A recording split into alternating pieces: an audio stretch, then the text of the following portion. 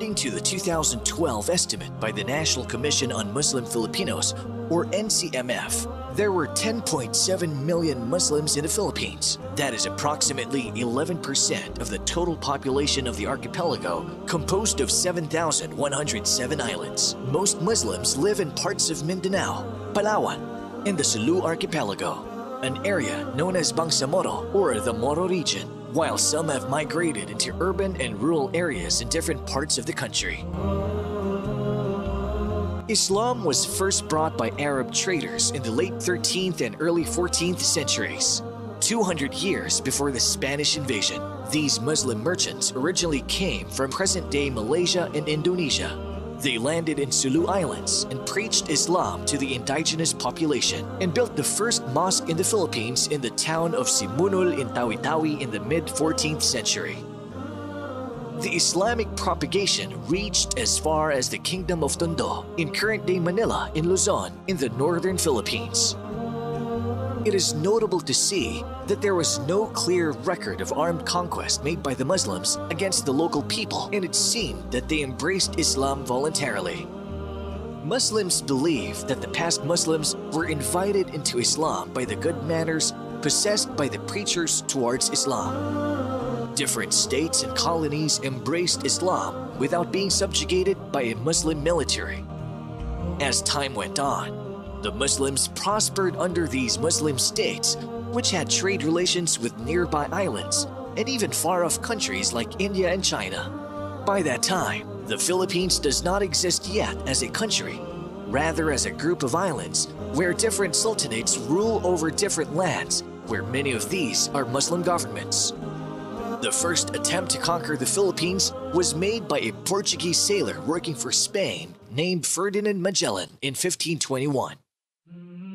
He is also known for leading the fleet of ships that is first to circumnavigate the world. He was able to convert some people to Christianity according to historians, but he failed in Christianizing and conquering Mactan and Cebu in the central Philippines when a local Muslim chieftain, Lapu-Lapu, led a counterattack against the superior fighting force of the Spaniards, who were armored and wielded firearms. Lapu-Lapu led a group of warriors armed with machetes, sword, and bamboo spears and fought the well-armed and armored conquerors on the seashore. Lapu-Lapu killed Ferdinand Magellan, thus earning himself the title as the first Filipino freedom fighter. Lapu-Lapu is continually remembered today by having his silhouette used by the Philippine National Police in their official seal as a sign of bravery. When the Spanish returned to the Philippines in the mid-1500s, after the failure of Ferdinand Magellan to conquer Cebu, they conquered Manila, where they encountered more Muslims under the leadership of Raja Sulaiman, whose castle stood in the area now known as Intramuros. This discovery led them to call the Filipino Muslims as Moros, which is in reference to the Moors who occupied Spain for more than 800 years, whom they have recently conquered by invading Andalus or Muslim Spain. In 1575, the Spanish started spreading Catholicism in the Philippines through the use of missionaries. But these missions are often accompanied also by conquest and invasion, where the vanquished Filipinos are subjected to forced labor and other cruelties. This has been recorded in history as an era of human rights abuse that even the non-Muslim freedom fighters and the intellectuals like Jose Rizal and Andres Bonifacio tried to address. Though much of the Philippines converted, the Moros, however, stood firm in their faith.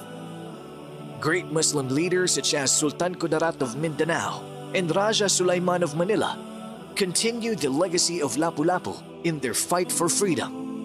Upon the fall of Muslim territories in Luzon and Visayas in the central Philippines, most Muslims fled to the Muslim strongholds in the area that is now known as Muslim Mindanao or Bangsamoro.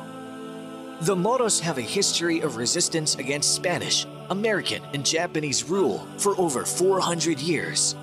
But now, since the cessation of hostilities between the government and the Muslims, the Moros are collectively known as progressive partners to peace and progress of the Philippine government. More than that, The Muslims are going farther in teaching the people the real message of Islam. Islam came from the Arabic root word aslama, which means to surrender, and another word salam, which means peace. Followers of Islam are called Muslims. A Muslim, therefore, is someone who surrendered himself to Allah and is at peace with his Lord and all other creations. Islam is not a new religion founded by Prophet Muhammad, according to many misconceptions. Rather, it is a monotheistic religion, which is the continuation of the message of the prophets and messengers from Adam, the first prophet, up to Muhammad, the last and final prophet. Islam is not a new religion.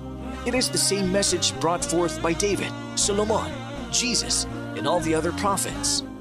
They may have lived in different times, but they were sent for the same purpose, to teach us to worship the one true God, Allah, and avoid worshiping false deities.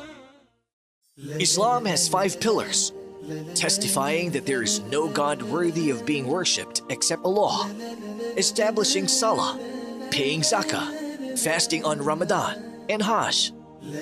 Islam enjoins all good deeds which are upheld by humans to be morally upright, but the most moral of good deeds is the worship of the one true God.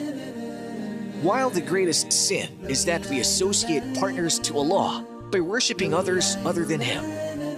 All these are strictly enforced, as Islam prohibits vice and other immoralities such as cheating, fornication, and terrorism.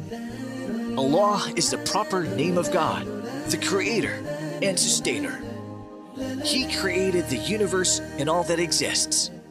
He sent the prophets and messengers and the revelations with them in order to teach mankind to worship Him alone without partners, and to avoid the worship of other gods other than Allah, and to teach us that which is upright and moral. There is no God worthy of being worshipped except Allah. Worshipping Him alone without partners is the purpose of creation. Although Christians call Him as God the Father or Lord, Allah is the same God who created the earth in the Bible. He is the same God that sent the prophets. Muslims believe in all the prophets and messengers, including Adam, Noah, Abraham, Jesus, and the last prophet Muhammad. Prophet Muhammad had miracles the same way other prophets were given the same by Allah, in order for them to prove the validity and authenticity of their message. Prophet Jesus was given the miracle of healing, while Moses divided the sea for them to cross as an example. The greatness of the Quran as a miracle is because it is an eternal miracle that we still witness until today. Quran is the most read book in the world, and is the only book which is memorized by millions of people from cover to cover, which is a proof of Allah's promise in the Quran itself that He shall protect it, proving that it is indeed the word of Allah. Recently, scientists, Muslims and non-Muslims alike, discovered many scientific miracles in the Quran. The Quran has been speaking about geology, outer space, biology and others since it was revealed 1,400 years ago. A Muslim is a person who surrendered himself to Allah by acknowledging His oneness. He is also subservient to Allah by being obedient to Him and avoiding what He prohibited. He avoids any form of cooperation or having to do with worshipping anything or anyone other than Allah.